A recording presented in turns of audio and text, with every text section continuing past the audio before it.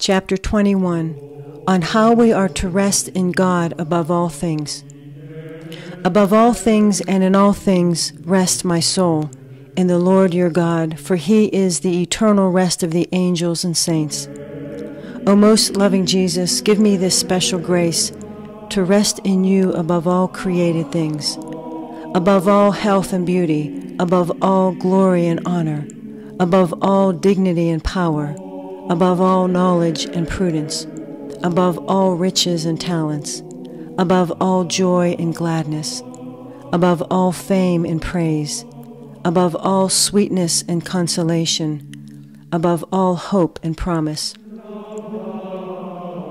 above all merit and desire, above all gifts and rewards that you may give or send, except yourself, above all joy or happiness that the human mind and heart can grasp or feel, above angels and archangels, above all the heavenly hosts as well, above all things visible and invisible, and above all that is not you, my God.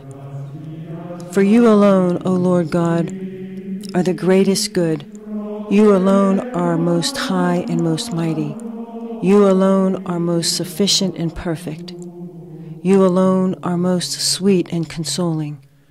You alone are most fair and loving. You alone are most noble and most glorious above all things. In you all good things are found existing in all their perfection, and have always been and always shall be. Therefore nothing you give me besides yourself, anything you reveal or promise me concerning yourself, is all too little and insufficient for me, because my heart cannot rest nor fully be content until it rises above all your gifts and all you have created and rests in you. O Jesus Christ, most loving spouse, most pure lover, ruler of all creation, who will give me wings of perfect freedom to fly to you and in you to repose?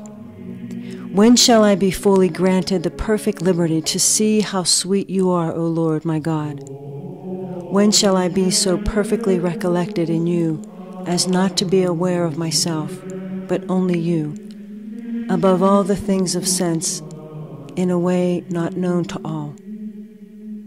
But now how often I sigh and complain of the miseries of this life. I daily meet with many evils in the vale of miseries, which often trouble me, sadden me, and darken my way.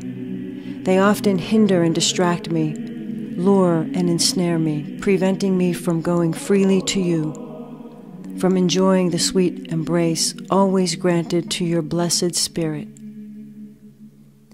Let my sighs and my desolations move your heart and incline you to hear me. O Jesus, light and brightness of eternal glory, the joy and consolation of all Christians who labor as pilgrims in this sinful world, no words can express the desires of my heart. But let my very silence speak to you and say, how long, O Lord, will you delay your coming? I trust that you will come soon to your poor servant. Make me joyful and deliver me from all my troubles. Come to me, dear Lord, for no day or hour is happy without you. You are all joy and gladness, and without you all is barren and empty.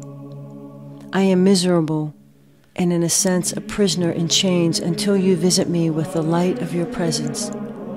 Give me liberty of spirit and turn your friendly face toward me. Others may seek whatever they please, but there is nothing that pleases me, nor ever shall, but you, my God, my hope and my eternal salvation. I will not remain silent, nor cease to pray until your grace returns to me and I hear you speak to my soul once more. Jesus says, behold, I am here. I come to you, for you have called me. Your tears and the longing of your heart, your humility and contrition have moved me to answer your prayer. Lord, I called you, for I long for your presence, and I am prepared to renounce all things for your sake. It was you who first moved me to seek you.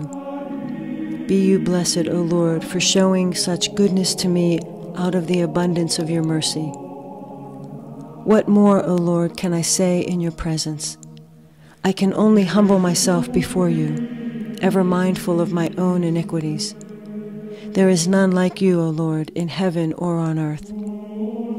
Your works are good, your judgments are wise and true, and your providence governs all things. Praise and glory to you, O wisdom of the Father. Let my tongue, my soul, and all created things praise and bless you.